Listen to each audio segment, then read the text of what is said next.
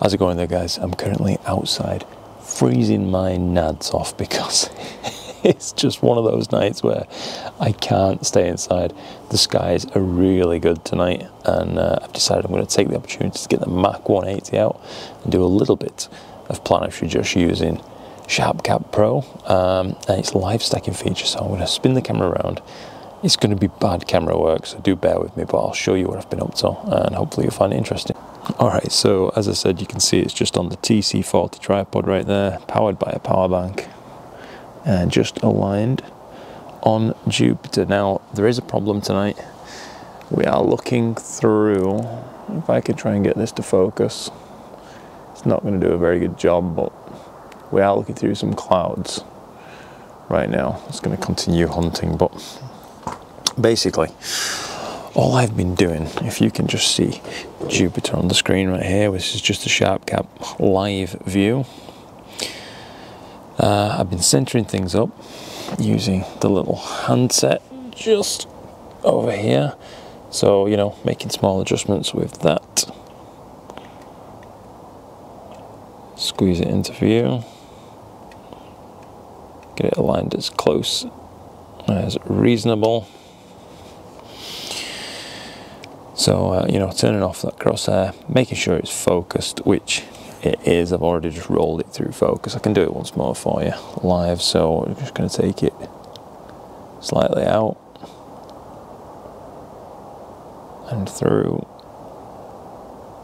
and then roll it back into focus, and you know, just like that, we've hit focus.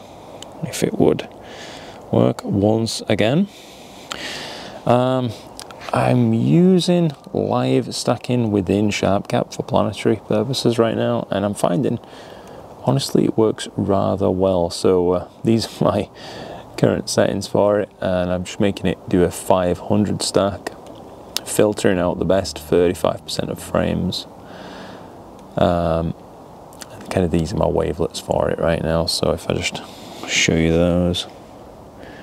Really big apologies for the shoddy camera work on this one, but I'm just having a lot of fun and I wanted to find a way to actually share it with you guys. But you know, look at this popping up. This is from a Mach 180.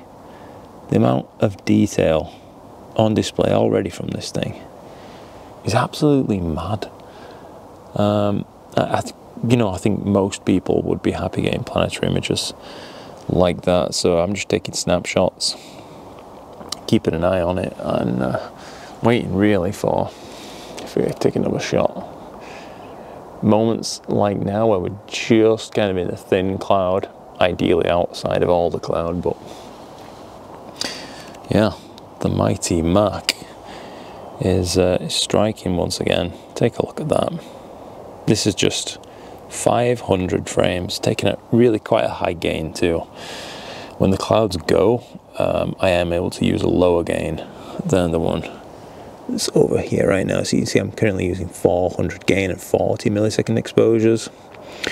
I could get by with either lower exposure time or like 350 gain, 300 gain, and get an equivalent brightness image once those clouds pass. But right now I'm just doing what I can do with it, you know what I mean? And I'm finding it, as I've said, quite a lot of fun. So yeah, I'm not going to keep you on too long with this. If you are in the market, I think, for a grab and go planetary scope, you could do a lot worse than a Mach 180. I would advise, though, you'll know it's covered in silver foil. It really does need wrapping in that kind of stuff.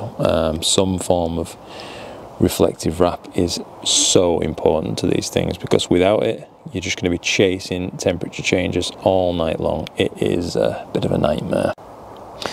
Well guys, that's a very, very brief video, I realise, but I'm just having fun out here with the Mach, like I said, and I want to share it with you a little bit. Massive apologies for the terrible camera work on this one, but it is what it is. So yeah, until the next time, bless guys.